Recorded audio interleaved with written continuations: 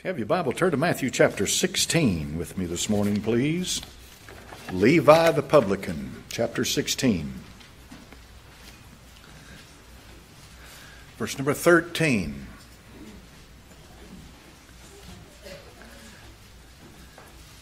This is the first message I ever preached. It was from here. Never forget it. Matthew chapter number 16. I told my pastor that morning God called me to preach. He said, then you preach tonight. I sweat blood. You wouldn't believe that afternoon. I'm serious. Man. Matthew chapter 16, verse 13. When Jesus came to the coast of Caesarea Philippi, he asked his disciples, saying, whom do men say that I, the Son of Man, am? And they say, some say thou art John the Baptist, some Elias, other Jeremias, or one of the prophets. He saith unto them, but whom say ye that I am? Simon Peter answered and said, thou art the Christ, the Son of the living God. And Jesus answered and said unto him, blessed art thou, Simon Bar-Jonah, for flesh and blood hath not revealed it unto thee, but my Father which is in heaven. And I say also unto thee that thou art Peter, and upon this rock I will build my church, and the gates of hell shall not prevail against it. And I will give unto thee the keys of the kingdom of heaven. And whatsoever thou shalt bind on earth shall be bound in heaven, and whatsoever thou shalt loose on earth shall be loosed in heaven. Father, anoint this word, anoint the preacher this morning. I need your hand on my soul, Father, to stand for you, to speak for you. Heavenly Father, to be here, Lord, to do what you've called me to do. In Jesus' name, amen. You can be seated. Caesarea Philippi, verse number 13, differentiated from Caesarea Maritima. Caesarea Philippi is in the northern part of the country. The waters come directly from Mount Hermon. They come out of the mountain at Banias, and they flow south. That becomes the headwaters of the Jordan River. That's what you have here. Matthew chapter number 16. And he says, who do men say that I, the Son of Man, am? He'd been with them long enough now where they'd undoubtedly had formed an opinion. Who is this man? As far as the Pharisees were concerned, he did things that they couldn't explain, but they wanted to get rid of him. A lot of the people thought he was a prophet.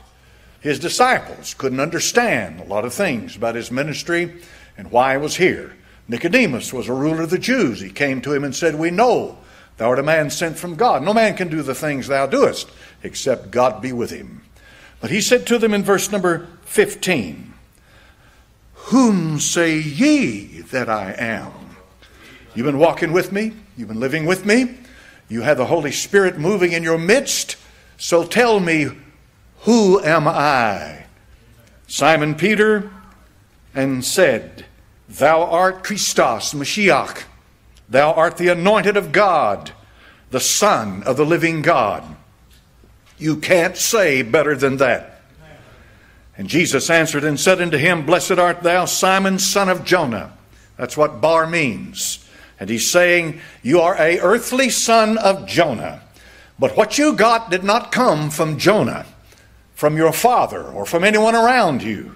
He said, verse number 17, for flesh and blood hath not revealed it unto thee, but my Father which is in heaven. So it is with every one of you in this house this morning.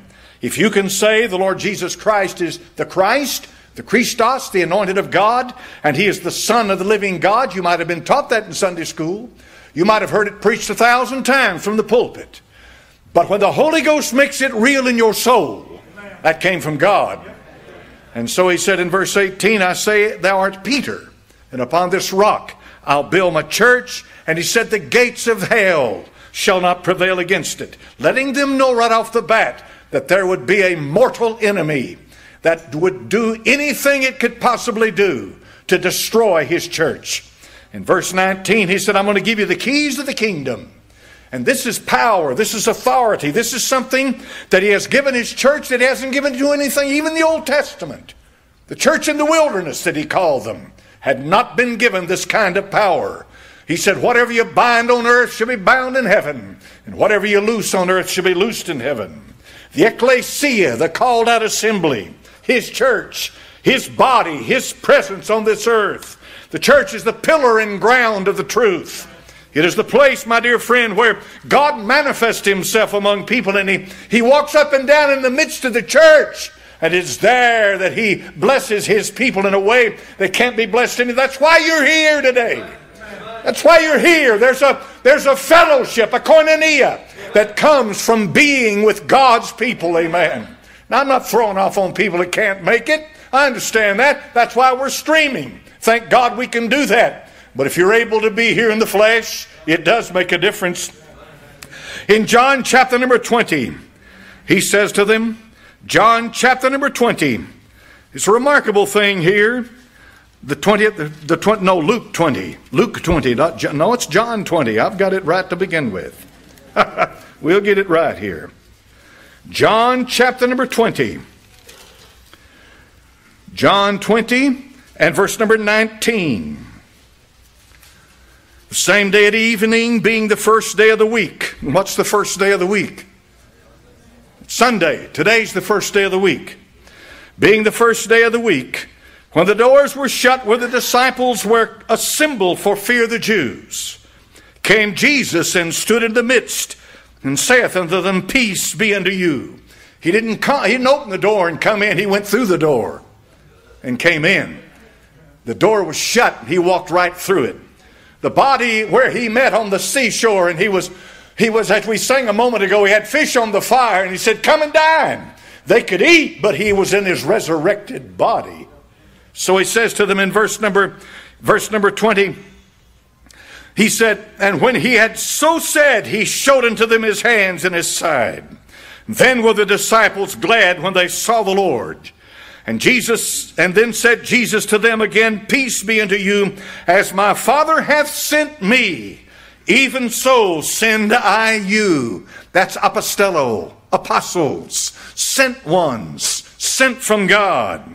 Verse 22, and when he had said this, he breathed on them, and saith unto them, Receive ye the Holy Ghost. He hath given unto the church of the living God his Spirit in power and authority. For in verse number 23, whosoever sins ye remit, they're remitted unto them, and whosoever sins ye retain, they are retained. You can hunt high and low, read 1,000 commentaries, and get 1,000 different views on what he meant by chapter number 20 of the book of John.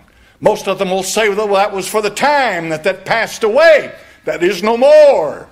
Now, that may be so, but I'm going to tell you right now, there's nothing in the Scripture that says it's so. What the Scripture does teach is that the church of the living God is the source of the truth of this world. And that when you disseminate that truth, you are giving life to people. And you're opening the keys of the kingdom to people. And you're showing them the way to God. The government is not the source of the way to God. The educational establishment is not the source to the way of God. The business community is not, but the church of the living God is the pillar and ground of the truth. Amen. And my friend, I want to tell you right now this morning, I love his church. I love his body. I love to be in church. I love to be around God's people. I believe that this is a wonderful thing. I went for a long time in my life and had no need, didn't care for the church, until I was 27 years old and then met God face to face. And from that moment on, I had a love for the church of the living God didn't have before. And I had a love for his word that I did not have before. And that Bible, it was so confusing and so anachronistic and so out of touch and so old, all of a sudden became alive and started talking to my soul. Amen. Something changed me profoundly. And it was not from outside influence. It was something burning within me. It was a wellspring. It was a well of life bubbling over and coming out. And that was the power of the Holy Spirit of God in me that had changed my life. My dear friend, Satan has a substitute for the truth, and it's called religion. He's got a substitute for salvation. It's called religion. The Baptist religion, the Presbyterian, the Catholic, the Episcopalian, the Orthodox. It's all religion. And your religion comes between you and God. The Lord Jesus Christ is the way, the only way. There is no other way. And Peter said, thou art the Christ, the Son of the living God. He didn't care who thought about it. Peter didn't ask the other disciple, well, what don't you think about this now? You agree with me on this? I mean, let's take a vote here. What do you all believe? No! Peter stood up, and as he is, he said, you're the Christ, the Son of God. Whether they believed it or whether they agreed with him was irrelevant to Peter. And let me say to you today, I say it as Peter said it, and I don't care what they think about it. It doesn't matter to me if it fits the faith community. Thou art the Christ, the Son of the living God, and there is no other way. Amen. That's what I believe and know in my soul. Matthew chapter 16, he said, the gates of hell shall not prevail against. You know there's 70 million Christians in China that we know about. There may be 300 million Christians in China. There may be twice as many Christians in China as there is in this country, the whole population. The last census of America is something like 330 million, give or take a few million. 70 million Christians in China. So they said, preacher, the church is dying. Oh, no. Maybe you are. But the church will never die. The gates of hell shall not prevail against it. Oh, no, my dear friend. When he comes for his bride will be here waiting for him. He'll appear the second time without sin unto salvation for those that look for his appearing. Go home and pray over that and ask God what that means. He'll appear the second time without sin unto salvation for those that look for his appearing. The typology is the Old Testament high priest when he walked into the Holy of Holies. And this was on the 7th month, the 10th day of the month. It was the Day of Atonement, Yom Kippur. And he went in there and he stood for the people. And he represented all of Israel. And if God blessed him, he would turn around and walk out. And the people would be standing there holding their breath. What's going to happen? And he would raise his hands and he would bless Israel. Because he had been blessed, he was able to bless. But he only blessed those who were looking for his appearing to come out. Are you looking for his appearing? Or are you, as the Lord Jesus says of that day of Noah and the day of Lot, that they were going and buying and selling in marriage and giving in marriage and knew not until the day came and took them all away. They didn't know. They were looking for the Lord. They were religious and they were part of the faith community, but they were not looking for the coming of the Lord Jesus Christ. I am. Every day he draws us closer. You don't believe it. You say, I've heard it all my life. That's what the Bible said you'd say. But he's coming. He's coming. He's coming. I can hear him come. I can feel him come. I know in my soul he's coming. There's no answer here. It's not getting any better. Fauci says the other day, you know who Fauci is? He says there's no end in sight. He said there's no end in sight. There's no light at the end of the tunnel. We're in the tunnel, but there's no light down there. He says, I don't know what to expect. It's getting worse. And we're experiencing a double wave now, the second wave of this thing. And people are scared to death. And they're trying to scare you to death. And I begin to wonder if this is a lot of it's not for control. I'm not doubting one bit that this is a heinous thing, that it's a plague. It kills people. No question about that. But I begin to wonder the politics of it and who's controlling what and the end game and what's going on. Here's what you've got to do. Stay in the book and stay on your knees and get right with God and stay with God. Amen! Plug into God. Amen. I want you to turn to the book of Luke chapter 24 verse 28.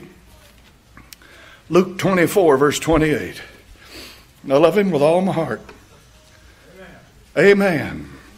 Luke 24 and verse 28. Now to get the context, look at verse number 25. Luke 24:25. Then he said to them, O fools and slow of heart to believe all the prophets have spoken. Ought not Christ to have suffered, first coming, and to enter into his glory? In other words, come back glorified, second coming. And beginning at Moses and all the prophets, in other words, their Tanakh, the Old Testament, the Torah, the Navim, the Ketuvim, and beginning at Moses and all the prophets, he expounded unto them all the scriptures, the things concerning himself. Now watch this. This is amazing. And they drew near into the village whither they went, And he made as though he would have gone further. You get this? He had just excoriated them for their unbelief in the Scriptures. We have a tendency to pull out the positive Scriptures, don't we? We have certain Scriptures that we like. We memorize them. We share them, so forth and so on. That's all good. I love Jeremiah chapter number 9. I love that. I love some Scriptures in the Bible that I really embrace, that speak directly to me. But you see, ought not Christ to have suffered all the Scripture, and he would have gone on? Look carefully. He made as though he would have gone further. He had just given them a Bible lesson. He had just made 2 Bible scholars. Believe me, from this day forward, they never read the Scripture the same again. No, they didn't. A smart man one time said this. He said, you take that Old Testament Scripture, Genesis through Malachi. He says, you take that Old Testament Scripture. He said, every single verse in that Old Testament Scripture, you can find Christ. Amen. Try it. He said he's interwoven, he's sown in it.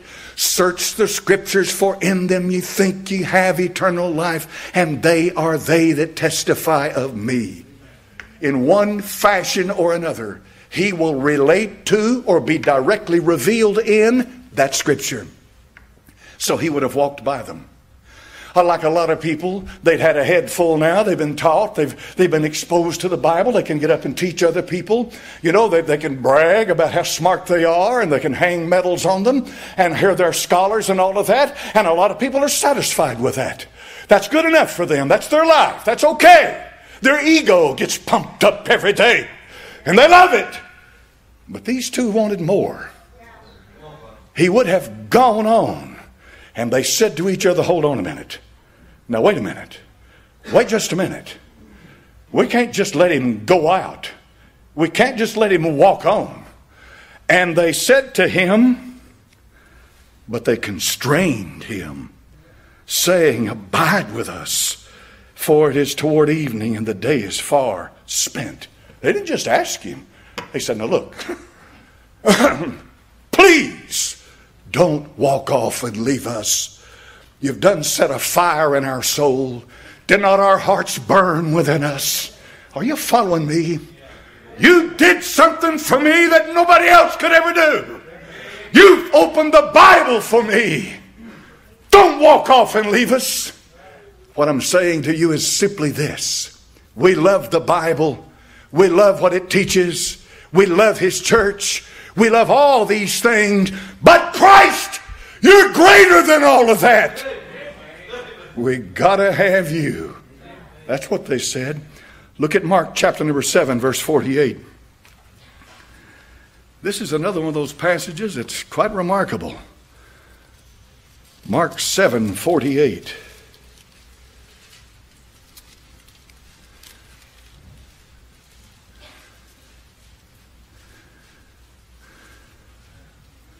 Well, I got the wrong scripture reference. Where he's walking on the sea. Anybody help me with that? Mark 7. Well, thank you, devil. Do what? 6:48. Thank you. It's good to have people around who can help you out. Mark 6:48. Now look at this thing. And he saw them toiling and rowing, for the wind was contrary to them. And about the 4th watch of the night, he cometh unto them, walking upon the sea. Isn't that beautiful? A lot of people have been happy with that. They go back and tell people, I saw the Lord walking on the sea. Let me tell you the miracle that I saw performed. Let me tell you about what a wonderful thing that I've seen God do. I've seen Him heal the sick. I've seen Him raise the dead. I've seen Him do all of these things. They didn't stop there. Look what it says. And He would have passed by them. Did you get that? He's testing them. He would have walked on by. When's the last time you saw somebody walk on water? And he would have walked on by. And you could spend the rest of your life saying, I saw a man walk on water. I saw God heal somebody. That wasn't good enough for these people. They wanted more. They wanted the one walking on the water. That's what I'm trying to say to you this morning. A lot of folks get all kinds of fads. The fad comes through the church. Everybody gets caught up with the fad. Then the fad passes on. They get caught up with this movement or that movement or these people or this thing or that thing. But eventually it dries up and blows away. But the Lord Jesus Christ will never, ever, ever be where you don't want him anymore. He will always satisfy the yearning of your soul. So he said in Matthew 16:18, upon this rock I'll build my church, and the gates of hell shall not prevail against it. What a wonderful thing. They saw what he could do. He raised the dead. He could heal the sick. He could walk on water. But then when he went to the cross, and they told him he would go to the cross, but when he was hanging there up on that tree, I don't think they could handle it. John was the only apostle with the women who stood there and looked up at him hanging on the cross. It was a horrible end to a wonderful life. No man ever spake like this man, they said. Who is this man? And so, my friend, they watched him die on that cross. They watched a lot of them, their hope perish because their hope was him, and they couldn't understand why he would die on a cross. Well, preacher, don't you know that that's redemption? Don't you know that? Listen, folks, the reason you know it is because the Apostle Paul spells it out for you in the New Testament, and he takes what Christ did on the cross and he puts God in Christ reconciling the world into himself. All they understood was that he had died, and they couldn't make a lot of sense of it. This is why they ran. They were afraid. They hid themselves for fear of the Jews. Book of John chapter 19 verse 38, they're persecuted. John 20 verse 19, he promises the Spirit to them. And so these original apostles, the 12, they're tested. I don't like tests. I don't necessarily like to be tested, but you're being tested. It's not for God to find out what's in you. It's for you to know what's in you. It's for you to know if you're a real believer or not. You're being tested. I'm telling you, you're being tested. I don't know tomorrow. I don't know how long this thing will last. I have no idea. But you're being tested. In other words, God's doing you a favor. Some of you a long time ago prayed for revival. He's about to give you one. Some of you a long time ago said, Lord, my heart's cold and indifferent and I'm backslidden. He's about to draw you to him. Some of you a long time ago, you said, Lord, the Bible is dead to me. I just don't have any desire to serve the Lord. I'm just empty inside. There's just nothing in me. He's about to do something to help you. Tribulation worketh patience. As our brother quoted just a few minutes ago, I stand at the door and knock. Have you noticed the church of Laodicea, the church of the rights of the people? There's 7 churches of Asia Minor over there in the book of Revelation. And the church of Laodicea is the one that is lukewarm, neither hot nor cold. And the Lord Jesus Christ is outside asking to come in. But you learn something about his nature. He said, I knock, will you open to me? He would have gone by. He would have passed on. It's your choice that you make. If you're happy with a little, just enough religion where you know you've got mama's hair in your Bible and you've got the family who married who and who died when and all that. If you got a family Bible laying on the table and you're happy with all of that, then you don't care anything about what I'm talking about this morning. But if some of you have ever really walked with the Lord and there's a hunger inside your soul, he'll fill that hunger. Because in the midst of all of this, watch it. Watch how it develops. Watch it. Watch it.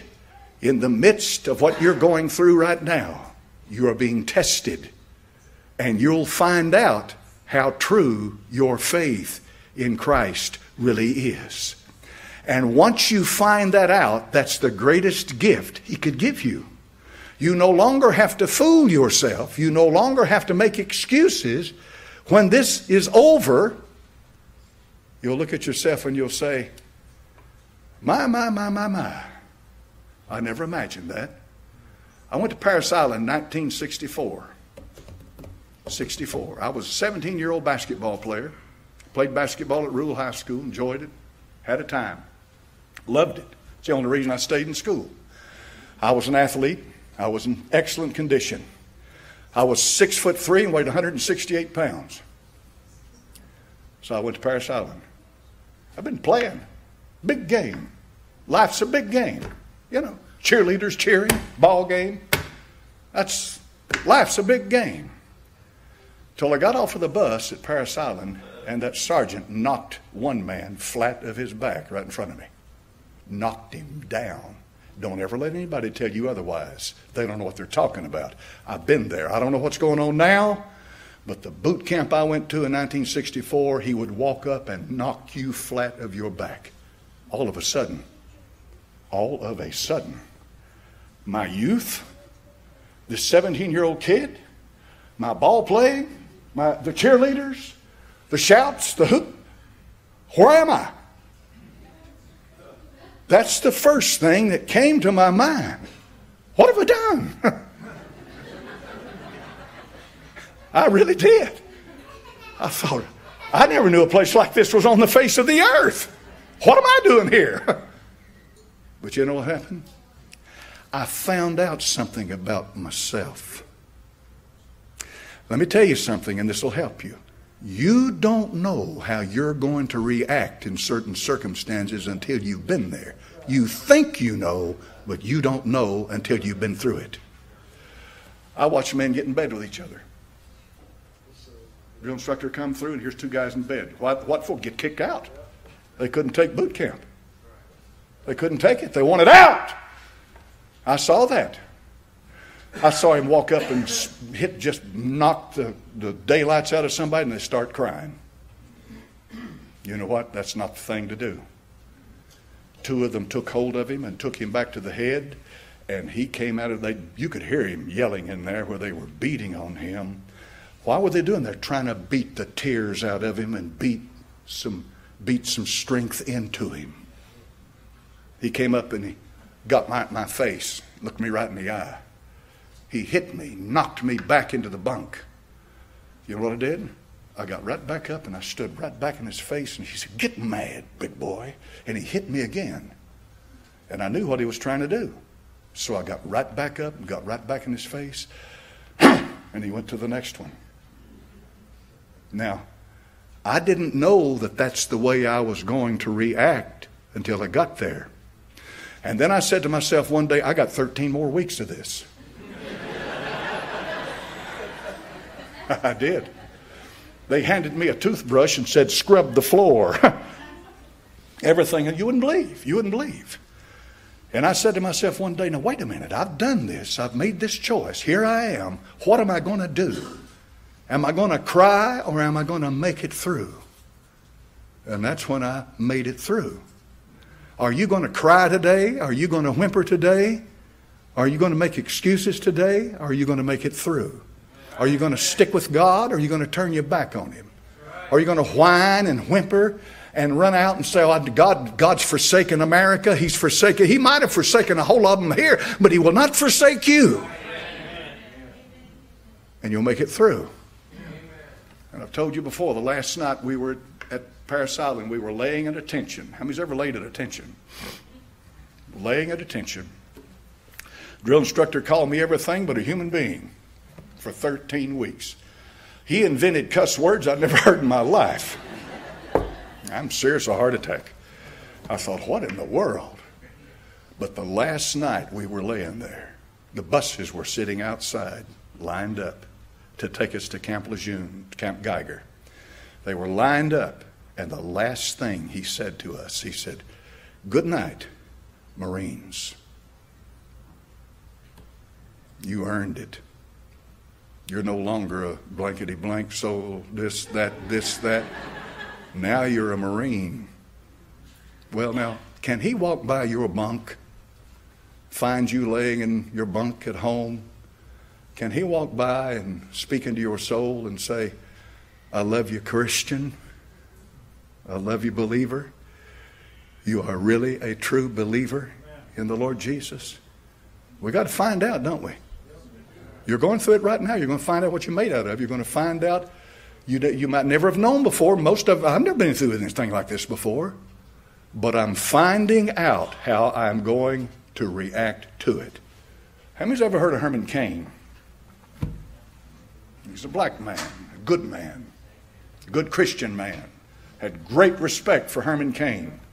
He just passed away the other day. That's my brother in the Lord.